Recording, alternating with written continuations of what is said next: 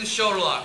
I control his head, foot on the hip, this leg comes up high, this leg goes over the shoulder, pinching my knees, making everything tight. Hand comes in here, don't hit the guy's nose, sorry about that. And then my hips are going that way and his wrist is going that way. If it's loose, he's just gonna shimmy through and come out. Okay, so this is step one, okay? I'm controlling here, foot on the hip.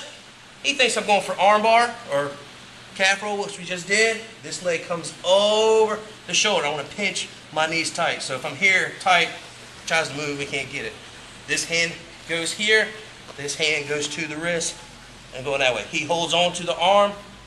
Yeah, so now what I can do, I can start going here, go for arm bar. I don't get the arm bar, then I can dump them over and finish them off from here. So they all kind of piece together. Yeah.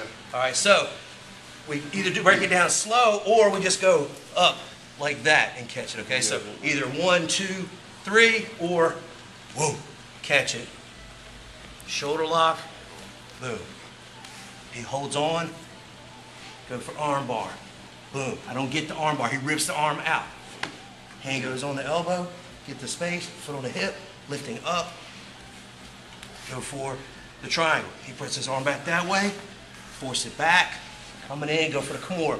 Or he locks it up here, grab, take him over, stripping out, finish off with omoplata. So we've done the flow from there, but just work. What was the question? Shoulder lock? Yeah. We'll just do shoulder lock. Like 6. Or 6 of them. If you remember the other ones, hit down, but shoulder lock. Yeah, that was close to what? 2 years ago?